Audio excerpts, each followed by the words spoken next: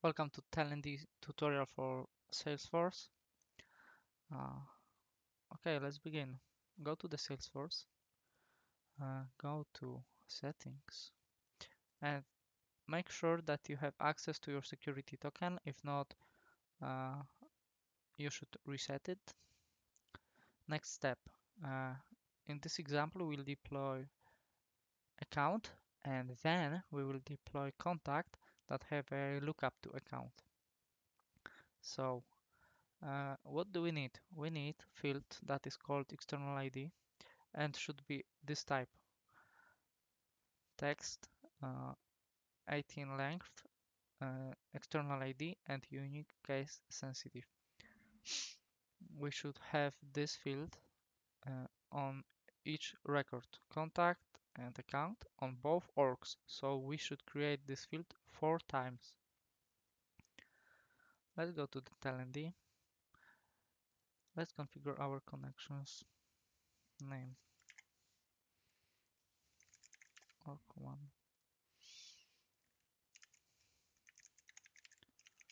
Important information: if you are using sandbox environment, you should use test.salesforce.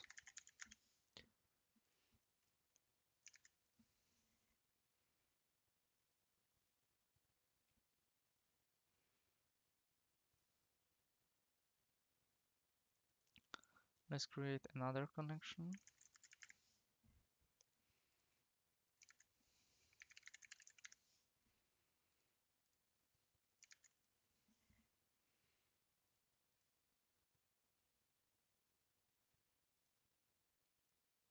Next step, we should go to project properties and move hash input and hash output to our palette.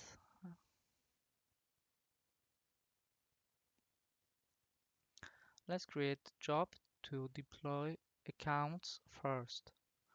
So create job account.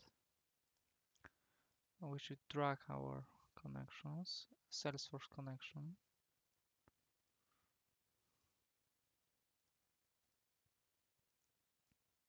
Okay, right mouse button, trigger subjob. Okay. Now we should use Salesforce input. Salesforce tab, drag it here. Let's call this account query. Again, trigger on subject. Okay. Which component? We are retrieving data from org number 1. Let's choose module account. Okay, we should edit schema because we don't need many of those fields. For example, let's delete it. Created date, owner ID, etc. Okay, we delete unnecessary fields with red cross. Okay, now be sure to select manual query, guest query. Guest query takes fields from this schema. Okay, we can see our external ID that we have just created.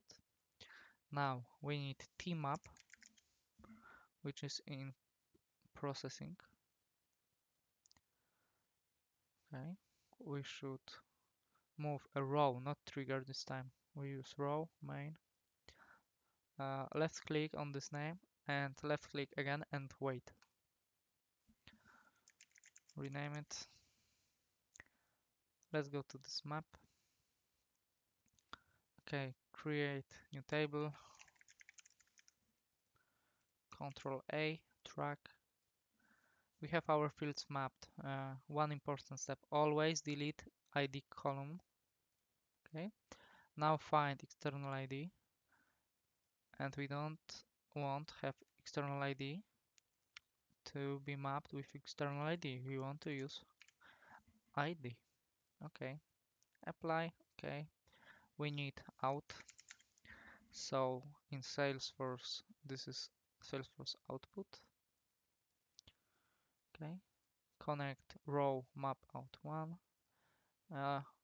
Where do we deploy? To org number 2. Okay, we have to choose module, account. We use upsert with upsert key column. This could be anything.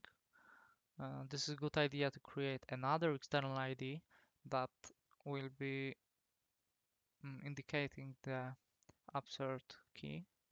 We will use external ID because we only use 2 orgs. If we would use 3 or more, we should have another field to don't duplicate our data.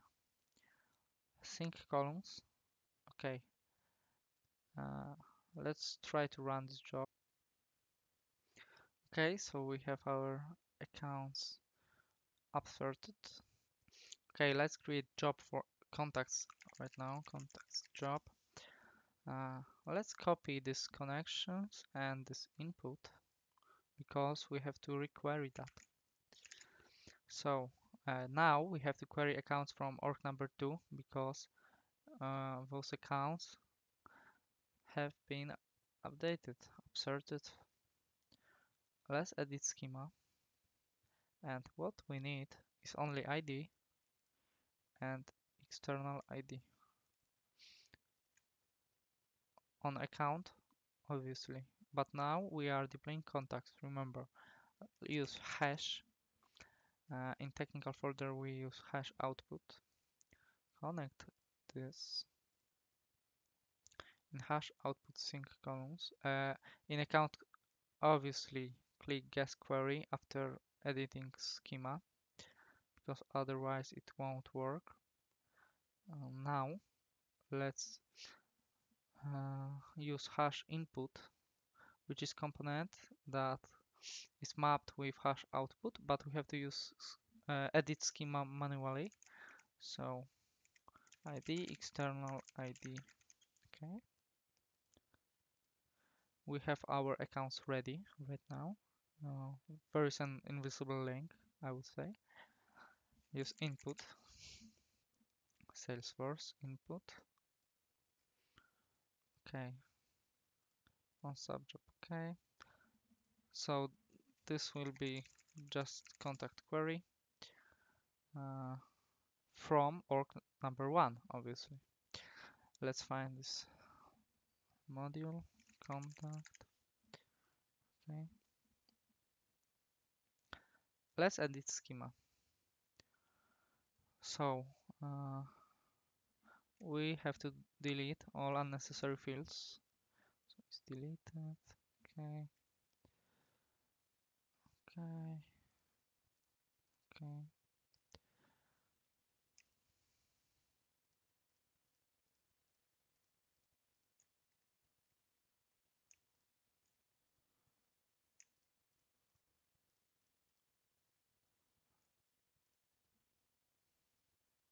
Okay. Now we are using tmap again. Row main. Oh, sorry. Okay. Map in 1. How to rename once again because this is not really easy. We click once, we click twice and wait. Okay, let's connect our hash to map and call it accounts org2. Okay, go to the map, create map out 1. Obviously delete ID column. Next step, remember external ID. This should be always ID from org1 to external ID on org2. Right now we have accounts org2 table. We have to find our lookup name. Lookup to account has name account ID. So to external ID we should map in 1 account ID. As we can see right now, we map lookup ID from org1 with external ID on org2 and we take ID from org2. So this is how we map relationships between orgs. We can't use ID because when we create account record on org number 2, the ID will be different. So that's why we have to create external ID. Okay, so once again, let's take a look. Account ID. We can't put account ID, right? Because those are different IDs. We have to create a formula. So make sure that account ID is not null. This way.